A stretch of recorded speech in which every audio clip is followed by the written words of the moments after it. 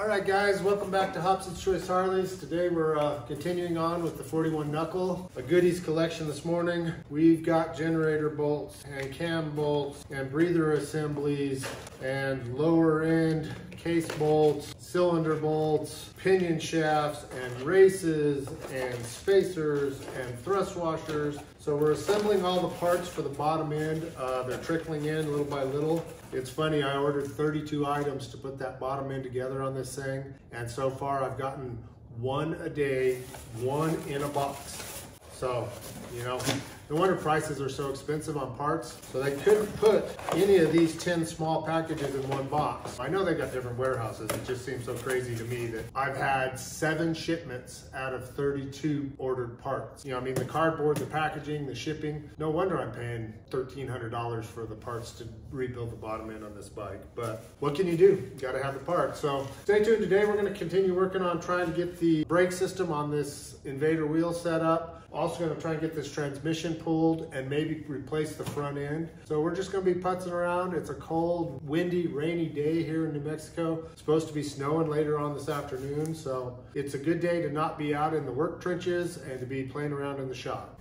We're trying to pull these Invader wheel apart. I'm trying to get the mechanical brake system to fit on this Invader wheel. So what I'm gonna have to do is I'm gonna have to use a juice brake drum and sprocket with the mechanical brake backing plate. My issue is there's no bearings on this side of the wheel in the mechanical brake setup. So the star hub has got a different bearing assembly. So to be able to use this Invader, I've got to have the bearings in the hub. So that's kind of what I'm working on here today, is playing with that and seeing if I can make it work. The tough part is that these bolts don't clear the spokes on the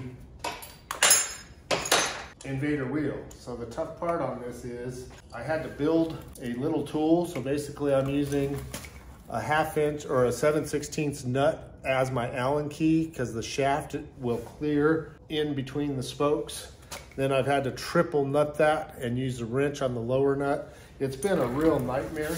And then I got it all together, and then it dawned on me that my bearing surfaces aren't gonna play right. So now I have to take it all back apart, put the other hub back on with this backing plate. So sometimes it's 2 steps forward, 1 step back. Today, that's kind of what's going on. So once we get these loosened, in fact, we'll have to take a little weight and put it on that wheel, just enough that you don't want to spin. Wow. I guess I got these tighter than I thought. Here's 1, 2. So I didn't think this would be that big a deal because I put brand new Colony nuts on all of these, but I also didn't think I was going to have to take it apart, so I did crank them down quite a bit. It's the weirdest thing I've ever seen. I've never seen a wheel configuration not match the hub configuration on one of these old 5-bolt setups. Basically, it's your star hub or your mid-star, panhead, or generator shovel configuration. So interesting. This old Invader can tell a story.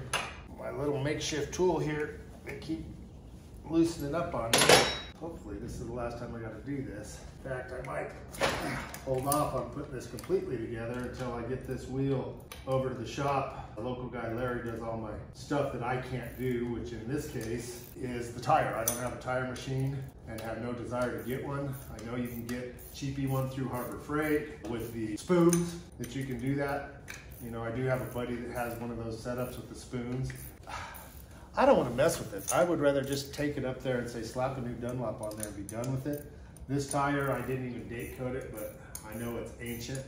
It looks decent, but I don't know. So my date code over here is 344. So is that an 04? I don't know. I'll have to look on DOT and see, but I don't think it's something I want to trust riding on. And the funny thing with this is, so I get these 5 bolts loose, and then I have to loosen them all in a sequence because they hit the spokes. So I can't just take the bolt out. I have to do, you know, a few turns at a time to even get these off. And it's funny, the chrome bolts that were in here are actually about 3/16 of an inch longer than the Colony bolts. It's all the same thread and stuff, but just interesting. Okay, so now I've got all those loose. Unfortunately, what I got to do is I got to pull this axle and spacer off where I can walk this wheel out as I'm loosening these the rest of the way. So that's the plan. So we're back at it. You can see I've got this spacer out. So as I loosen these, I'm trying to leave the backing plate on the bike just long enough to get the wheel off. And then we're gonna see what we gotta do with. We might have to create a couple of spacers to make this thing work. I'm not sure yet. Boy, that one's sure tough for whatever reason. Might have to run a tap through it and see what's going on. Close. What is it? Only counts in hand grenades and horseshoes. All right, so let's see what we're gonna do here. Unfortunately, the backing plate has got to come off. Okay, so here we go. There's our backing plate, and there's the hub that we're trying to get off of. And as you can see, the bearings on a star hub are down inside the hub. The mechanical or juice brake, this is mechanical. The juice brake setup for 66 to 69 shovel, the bearings are actually in this hub. So I've got to replace these hubs. And I've been told that the mechanical brake hub will work in the juice brake backing plate. So my hope is to take two brake systems and combine them and make one functional brake system. So that's what we're attempting to do today. Luckily, in all my boxes of stuff, I did find a brand new set of brake shoes, mechanical flavored brake shoes. So if I can get this all together, even though it's a mechanical brake, it ought to do pretty well because it'll have brand new shoes. And the drum I'm using is actually in really pretty good shape. You see, I'm walking this around and doing about 2 revolutions per nut is all I can get. There's 2. And 3. There's 4. And the proverbial last bolt, that's always the funnest. There's 5. Okay, so there we go. So we got our mechanical hub off and no bearings in it. And you can see there's no bearings on this side of that invader wheel. So I do have my stock 3/4 inch sealed bearing here. But since there's not a bearing here, I have to use the other hub. Let me grab the other hub and show you what I'm trying to do. Okay, so this is, you would think is the same hub, same bolt pattern, same thickness. This hub actually has your bearings in the hub, not in the wheel hub, but in the drum hub. So that bearing will carry this side of the wheel. The bearing that's sealed on the other side carries the other, and I should be good to go. Now the condition with this is when I use this new setup, is my backing plate gonna sit in here? I think it's gonna fit in here, but my issue is going to be this spacer assembly between the two.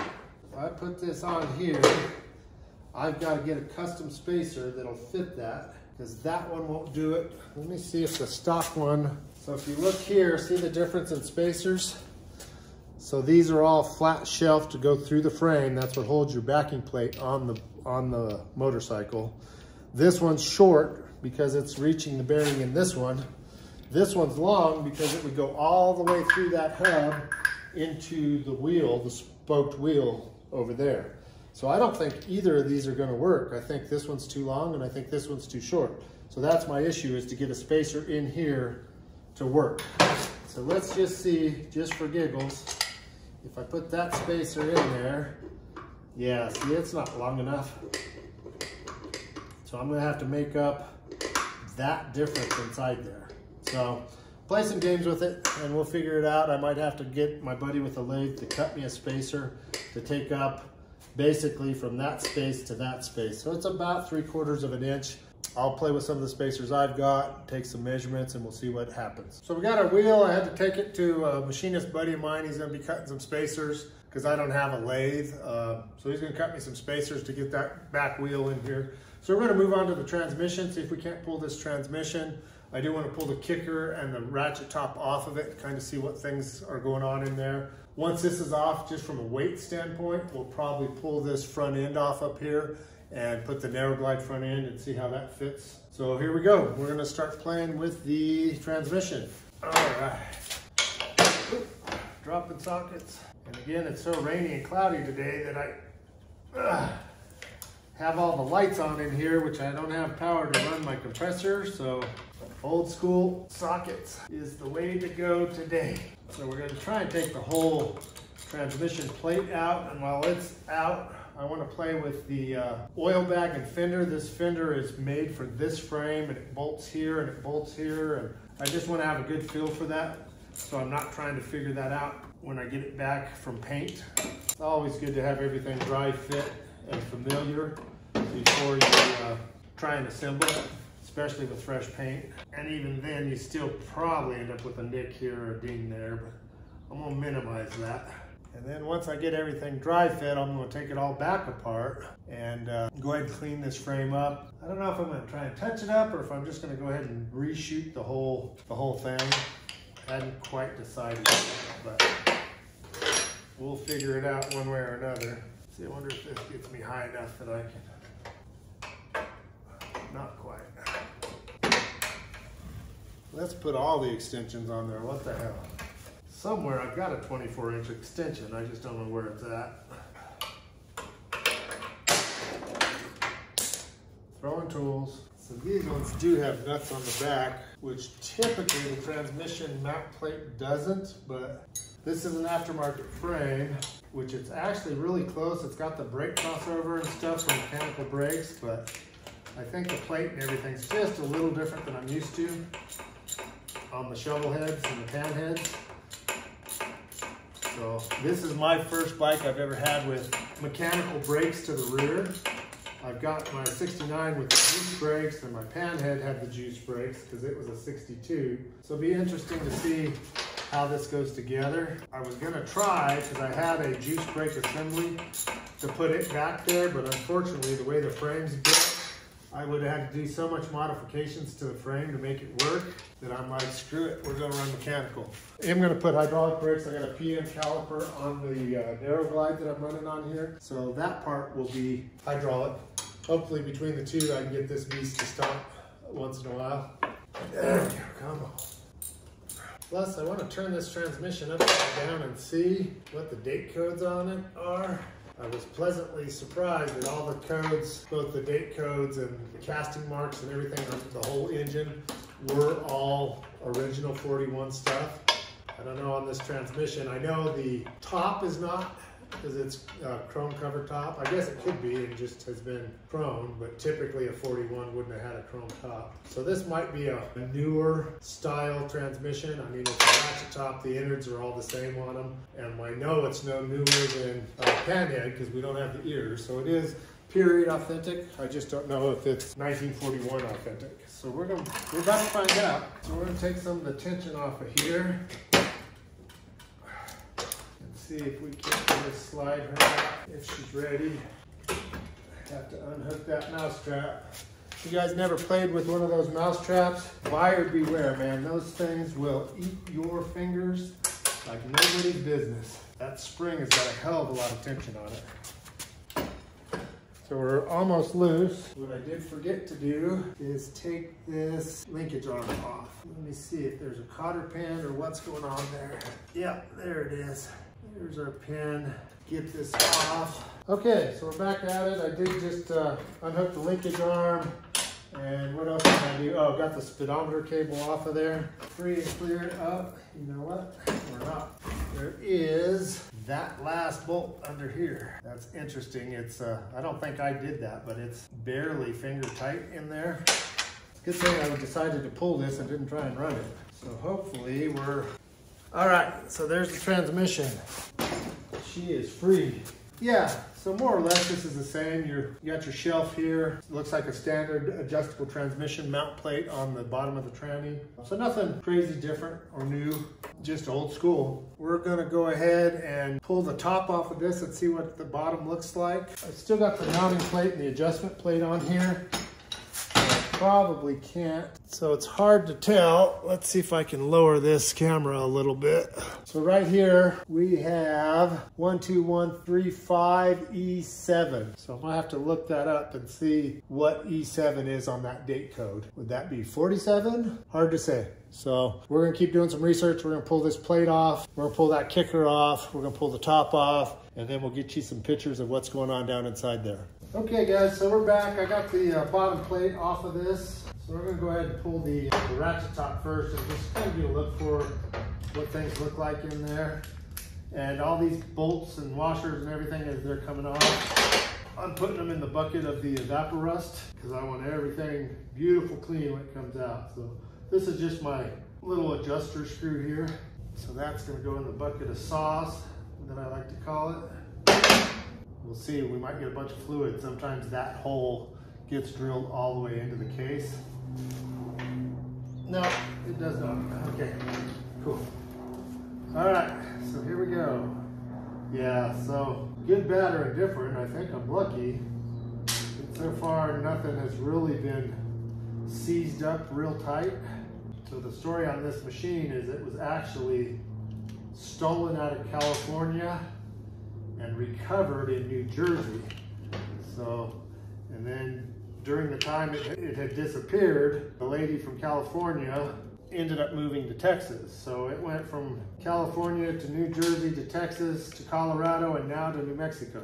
The story this thing could tell is kind of funny, man. I wish sometimes these old machines could talk. This one's been around a while.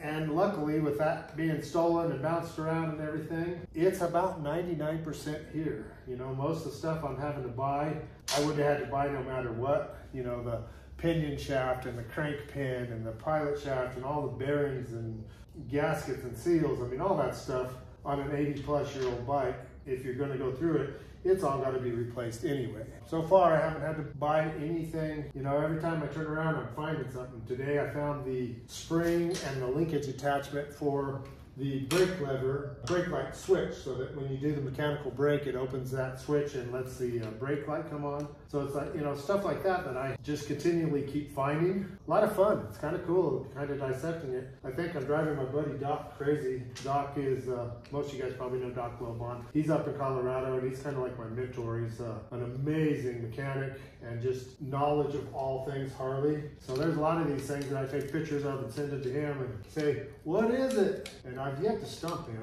One of these days I'm going to stump him, but so far today ain't the day. That top hole, watch. See the dirt come flying out of there? So those two holes are just packed full of dirt and grime. So chances are this whole transmission is going to have to come apart. Luckily, I've been through a few ratchet tops, so that's not a huge deal. The stuff I'm waiting on is help on the bottom end. So I've done a lot of work on bikes for a lot of years. I've never rebuilt a bottom end.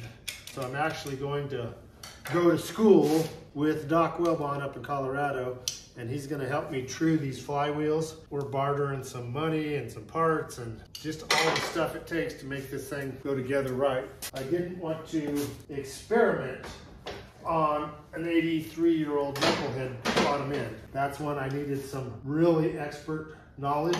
And then depending on how that goes, I might end up buying a truing stand because I've got motors laying all over the place. And now I'm at a place in life that I can play out in the garage and ding around a little bit and maybe build some motors. That's the plan. If I can find a decent machine shop that I trust. Well, can't see what's going on with that bolt yet. Can't even tell which way the slot on the screw is. Try a little smaller screwdriver. There it is. I think I got it. So I know on a lot of the shovel heads, people have replaced these top screws with Allen head screws, but I don't think any of this has been done. I just can't see it because of all the grunge and grime. So, all right guys, so we got her off. Had one screw that was really buried in there. Let's see if we can get those two to drop out. There's that one and that one. So those are those top case screws. They're going to go in the sauce. Just got it off. Let's see what we got here. So this is, looks like 5.2. So that's not to say the case has a E7 on it. So I think it's a 47. And this is probably a 52 ratchet top. But boy, everything looks perfectly clean in here. That transmission is in really clean condition. Speedometer gear here is clean. Get this old gasket out of the way before it falls in there. Get that out of the way. Our forks lined up. Wow, okay. So no bent forks, no chewed up teeth. I'll check the end play, but the end play is minimal. So regardless, I will pull the kicker apart. I'll pull the speedo drive gear apart. Probably pull the nut off it and make sure that the seal back here is good. Flush everything thoroughly 3, 4, 5 times, and then button it all back up and seal it back up. First initial look, impressive. And it is full of oil, which I'm surprised. So I'm going to find my drain pan, go ahead and drain the fluid out of here, see if I've got some kerosene or something, get started on cleaning this out with it. Okay, so I did bring in the drain pan. I went ahead and pulled the kicker off. Yeah, it's in pristine condition. So the oil in here is like factory new, right out of the quart. So my suspicion is, like I had mentioned before, this bike had been stolen and recovered up in New Jersey. The gas tank still had fuel lines and the petcock holes all wrapped in masking tape from when it had been painted, so they never had gas in it. I think this transmission had been gone through and they just put gear oil in it, but it's never been run. You'd swear you just poured this right out of the quart. The gaskets still have the printing on them and they pulled right off. They weren't even seized to the case, which is good. That's gonna very much minimize. I don't think I'm gonna have to do anything but flush this and put some new gaskets and be good to go on it. So we'll finish cleaning this mess up, and then we're gonna look at trying to get that front end off of this frame and see if one of my narrow glide, I've got a narrow glide with a Invader front wheel that matches the Invader I'm put back here. So we're gonna slap that under there and see what the stance looks like. So stay tuned, keep watching, there's more to come. Don't forget to subscribe to the channel if you haven't already. Also, comment what you guys think. Let me know if you have any suggestions for video ideas or topics you guys want covered, and I'll do my best to include those in my next projects. You guys can also follow me on Instagram, TikTok, and Facebook. Also, don't forget to check out the Beacons link in the description below. See you next time.